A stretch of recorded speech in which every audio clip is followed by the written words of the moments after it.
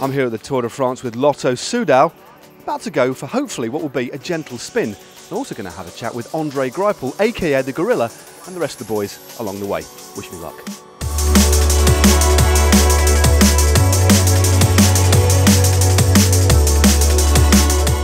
Early on, before the training ride, we've got a technical hitch. Mr. Henderson is without his nose piece. How important in pro racing are nose pieces, Greg? Mate, vital. I don't think you can actually participate in any bike race without a nose piece. And as you can see, it's a dire situation right now. So I've sent out the search party. I'm looking for my nose piece. If anyone sees it, please return my nose piece. Hashtag Greg's nose piece.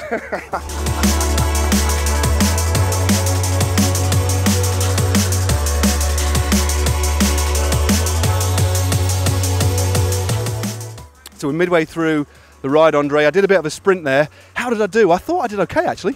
Should we do it? I'll leave you out, okay? You leave me out. I'll leave you out.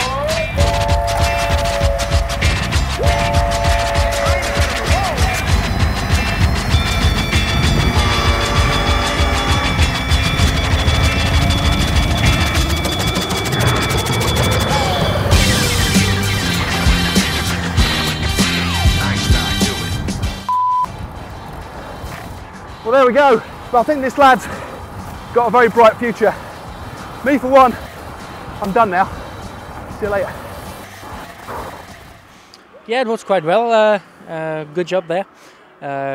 But a kind of an effort like this a day before the Tour de France is not really in my schedule today. Yeah, that's one of the reasons I didn't go too hard. I didn't want to put you on the limit too much, Andre. But the kind of ride we're on today, the guys are swapping around with TT bikes. You've opted to stay on your road bike. But aside from getting used to the different bikes, how important is it just to ride and spin the legs and relax ahead of what's going to be very stressful?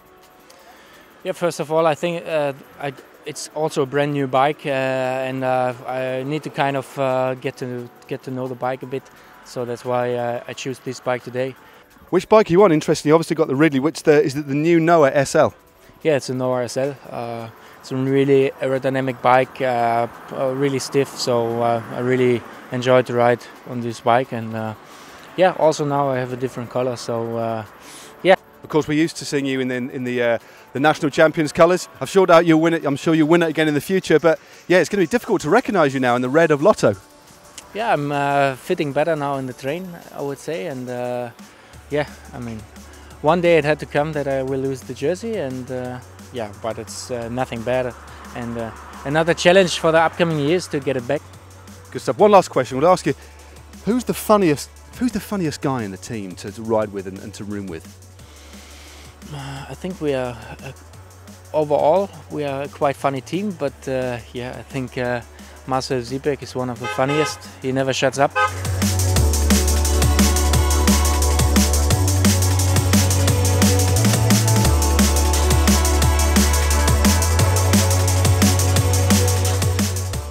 I'm here at the finish of our training ride, happily pointing out the sponsor there, consummate pro Adam Hansen, always.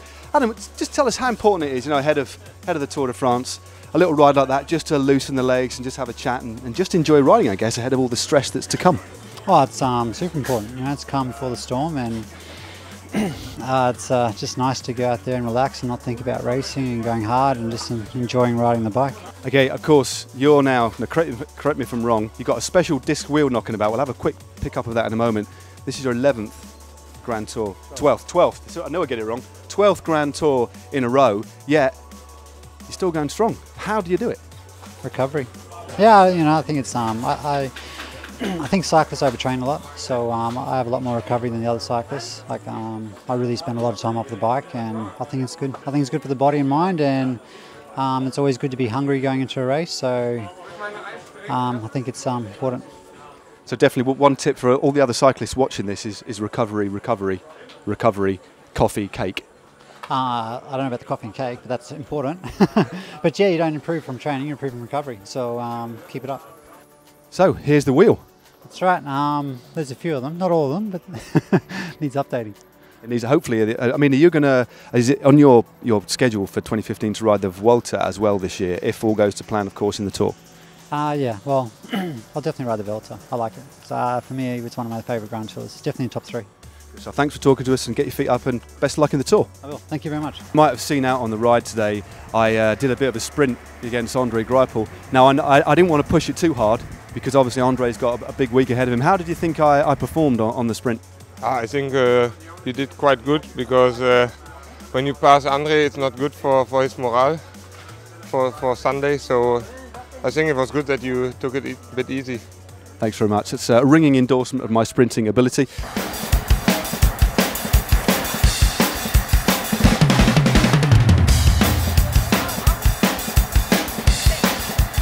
Hey, did it?